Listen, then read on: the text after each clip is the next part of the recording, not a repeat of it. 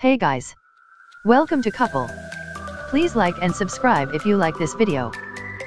A new report suggests that the Penguin could soon be headed to the DC Extended Universe, and it sounds like one fan-favorite actor is willing to throw his hat in the ring. Nick Frost, who is best known for his roles in Shaun of the Dead and Into the Badlands, recently responded to fan requests for him to play the latest live-action incarnation of Oswald Cobblepot / the Penguin.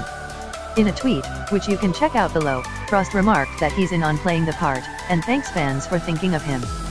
Considering Frost's filmography, it's certainly easy to picture him in the role of the Penguin. Frost certainly has plenty of experience in the nerd space, from his appearances in Shaun of the Dead and the other films of Edgar Wright's Cornetto trilogy, to several episodes of Doctor Who. But Frost also has a few bigger blockbusters under his belt, including The Adventures of Tintin and Tomb Raider. But as it turns out, Frost isn't the only one who's been linked to the part, with Josh Gad trolling fans about the part for over a year now. "I'm just having some fun," Gad explained in May of last year. Just having some fun. Really, I promise. There's nothing to, there's no there. The internet just goes wild. I'm just having some fun putting things out there.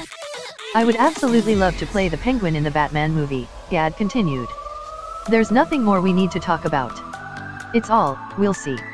You know, it's all we'll see. Putting it out into the ether. Regardless of if Frost or Gad end up getting the part, the latest rumors suggest that the Penguin could end up playing a major role. According to Variety's Justin Kroll, there is a possibility that the Penguin could be the main villain in a number of DC Extended Universe ventures, including Matt Reeves' The Batman and Kathy Yan's Birds of Prey film.